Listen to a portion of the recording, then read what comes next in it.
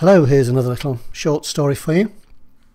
This one's called A Monster Under the Bed. Jo loved college. She loved her psychology course. She liked the mental discipline, the routine. But more than anything, she loved living away from home. A long way away.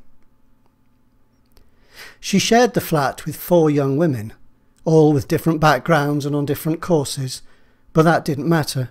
They hit it off straight away, and soon they shared the easy familiarity of people who've been friends for years.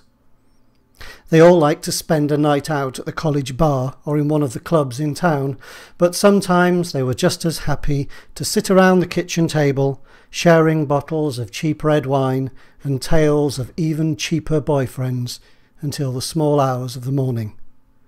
And that suited Jo fine. She'd never been one to go early to her bed.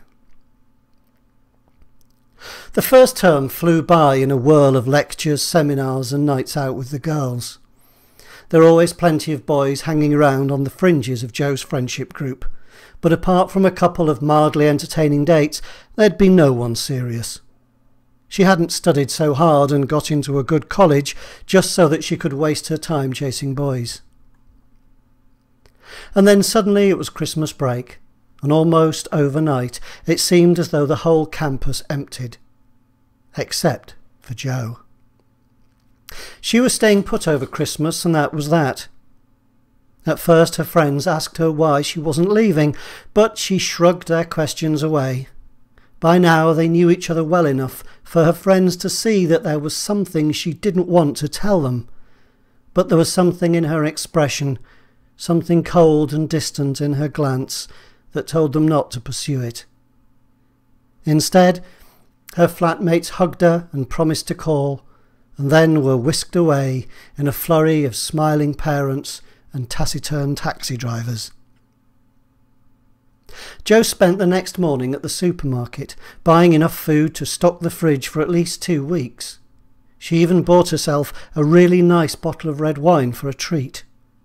Then, in the afternoon, she settled herself at her desk and switched her mind to study mode. And she had plenty to occupy her. The pile of books she'd brought back from the college library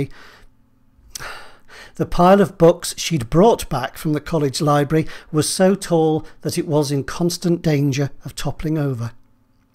She ran a finger across their spines. She'd chosen well.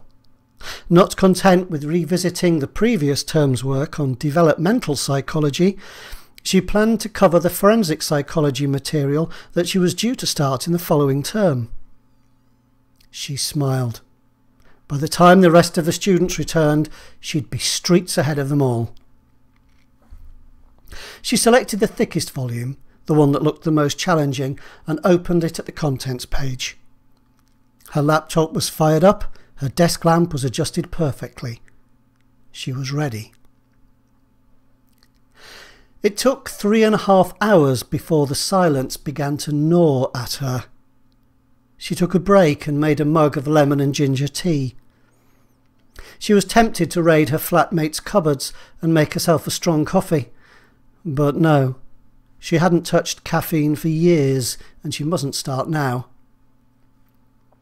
She took her mug back to her desk. Work. Keep busy. She needed to saturate her mind, to blot out the empty rooms and echoing corridors that hemmed her in on every side, threatened to engulf her. Work would be her world. Jo could study longer than almost everyone she knew, but after 9 hours with only minimal breaks for food and drink, she had to admit that she'd hit her limit. She rubbed her eyes and blinked to refocus on the textbook, but somehow she'd lost her place on the page. Again. It was time to give in and get some rest. The ritual of getting ready for bed was always the same. The strict routine of brushing her teeth, flossing, cleansing her skin and moisturising could not be changed. But tonight, everything felt different. The flat was so quiet. She couldn't help but be aware of its insistent emptiness. She hummed a tune she'd heard on the radio the day before, but soon realised that she could only remember the chorus, and that was more irritating than the silence. There was nothing for it but to get into bed and hope that her hard day's work would reward her with a good night's sleep. A foolish hope. When the quilt tangled itself around her legs for the 7th time, she sighed and rubbed at her eyes. Pointless, she thought. Hopeless. A complete waste of time. She flipped her pillow over, let her head sink onto the creased cotton, closed her eyes and tried again. And this time she managed to slip into a fevered half-sleep. But now the twisted bedclothes are restless fingers grasping at her arms and legs, holding her down, and the quiet click-click of the heating pipes as they cool echoes the brutal rhythm of a knuckle rapped against the middle of her forehead, over and over again, until every impact shudders through her tortured mind. And then she sees the faces of her tormentors, leering, taunting. They don't like her. They don't like her clothes, the way she cuts her hair short. They don't like the way she can run faster than them, throw a ball further. They hate her. And now the fear rushes through her, drains the blood from her face. But she doesn't have to put up with this. She's stronger than them, tougher, harder. And her fear freezes, solidifies, becomes a block of pure writhing anger, and it explodes within her. A dizzying surge of vengeance, of violence. Stop them, hurt them, cut them down, make them wish they'd never been born. Jo's eyes flew open, her chest heaved against the sweat-soaked sheets. It wasn't my fault, she whispered. I didn't mean to do it. And as she stared up at the ceiling, she made her vow, as she had done so many times before. I'll never hurt anyone, she swore to herself, never again. She turned on her side, buried her face in the pillow, and sobbed. She shouldn't still be punishing herself this way. It wasn't fair. It had all happened so long ago. She'd just been a kid, for God's sake. Those miserable days were gone. She'd put them behind her, hidden them away. Now no one could ever guess at what she'd done. No one. Unless, of course, they read the file. But that damning document was carefully hidden, sealed in the locked case that she'd pushed, as far as she could, under the bed. Hope you enjoyed that little story called A Monster Under the Bed by me, Mikey Campling.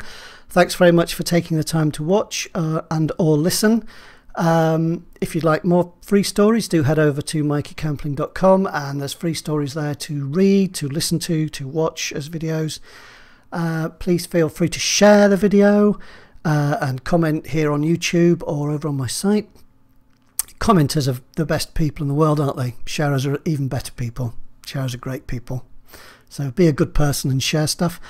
And thanks very much for taking the time. If you really want to get a bit more value from my stories, there are extra versions like audio files to download and so on for my wonderful subscribers who sign up to become a member of the Awkward Squad, and then they get access to all kinds of free things, free books, free stories, free audio stories and so on.